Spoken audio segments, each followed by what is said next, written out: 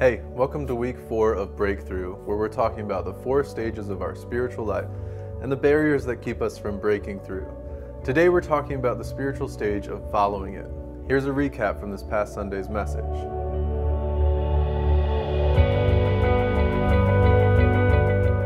This week, Corey talked about what it means to follow Jesus, and he shared that the biggest barrier that we face is the temptation to be a spiritual consumer rather than a disciple maker. Corey said that there were a number of breakdowns when we approach spiritual growth with a consumer mindset. The first is that we can become inwardly focused. You know, it's not uncommon to hear from Christians that they want to go deeper, but sometimes what they really are saying is they want more of what they already have.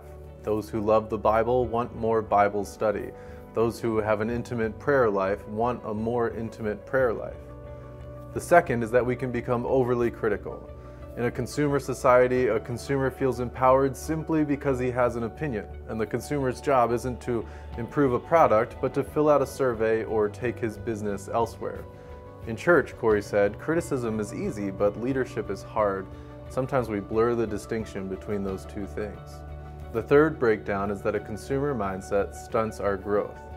You see, when everything is catered to our desires, then we never have to learn things like patience and perseverance and self-discipline and self-sacrifice. Lastly, consumerism can render us unfruitful. If a consumer is concerned with his or herself, then in the church we'll be primarily concerned with our own growth, and as a result we won't serve others, we won't teach others, we won't focus on the growth of others. So the breakthrough then is to move from a consumer mindset to a disciple maker mindset. This is ultimately what Jesus is calling all of his disciples to.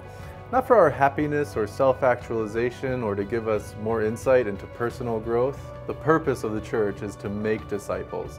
And of course, how this works might look different for each of us. But for all of us who are following it, we're challenged with the task to move from a consumer mindset to a disciple-making mindset. Now next week we'll talk more about our church's plan for doing just that. But in the meantime, thank you for joining us and have a great small group meeting.